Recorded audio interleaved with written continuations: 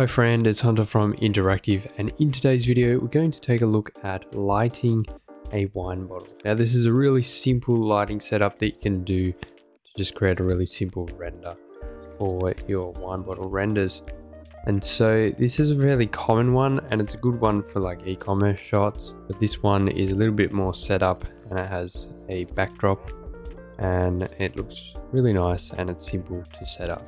If you're interested in product visualization, our Blender course is the perfect place to start. Learn how to create impressive product CGI that looks professional and realistic. With lifetime access to updates and new courses, you'll have endless opportunities to grow and refine your skills. Enroll now and take the first step towards becoming a pro in product visualization.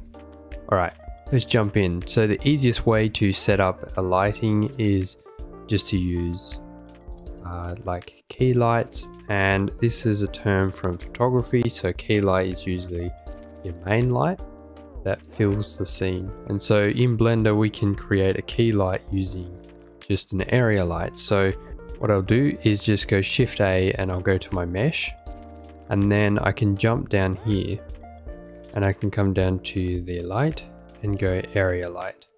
And so an area light is just like this flat light here. So I can like move this up above, and I just want to like scale this out so that it's a strip light. And the reason we do this is because of the shape of the bottle. And so when we're lighting products, we usually look at the shape, and so this is a tall, thin shape, and so we try and replicate that in our lighting because it works really nicely with this shape. And so what you'll see is when I rotate this around, what I can do is come up here to this view here and go to the 3D cursor. And so basically this is just changing the pivot point of our transformations. And so now when I rotate, or I grab rotate and go 90, and we'll do that on the Y axis by pressing Y, hit enter. And now I can just move this in the direction. So I'll just change this back to global.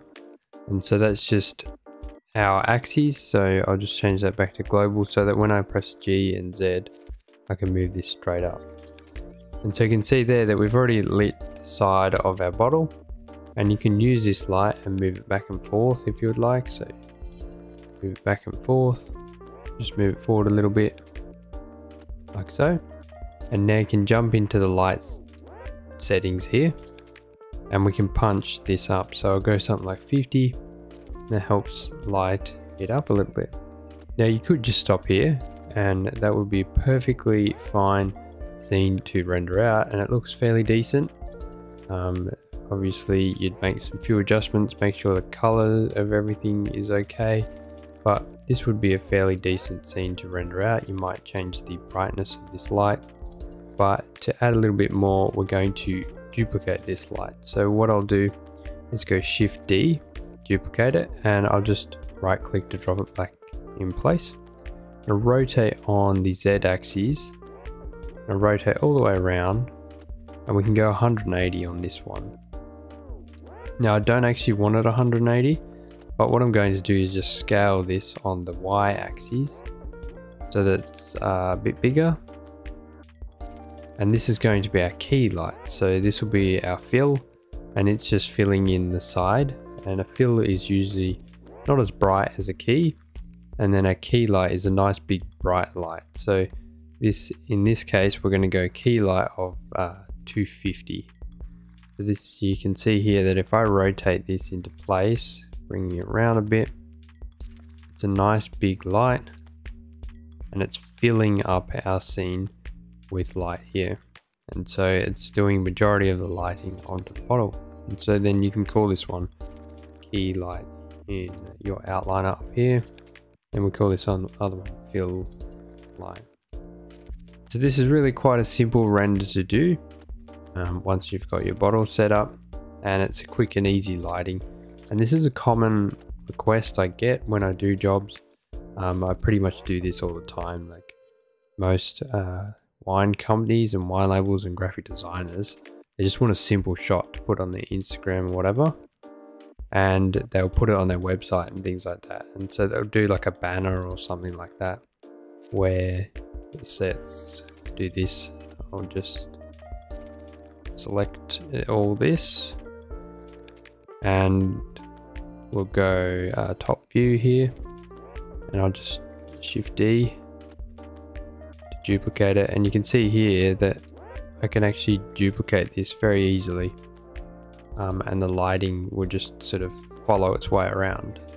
So if I just go here like so, get the spacing right, and so you can see there how quickly it is to just populate our scene. And then obviously a lighting or our client would then use this on their website. They could use it on a banner, they could use this in e-commerce images or things like that, or they can use it on their social media. And so it's a very common request that I get. Obviously play around with this a little bit more because you're getting reflections from the foil up here. You could adjust the roughness, things like that, to make it a different effect, but that's up to you to play around with. But overall, it's pretty easy lighting setup. It works with multiple images in here, multiple objects, and you can set it up on a lot of different objects, not just wine bottles. Alright, so I hope you enjoyed this video. What I'm going to do is I'll drop the project file down below for you to download it, and you can play around with this setup yourselves. Alright, I hope to see you in the next one.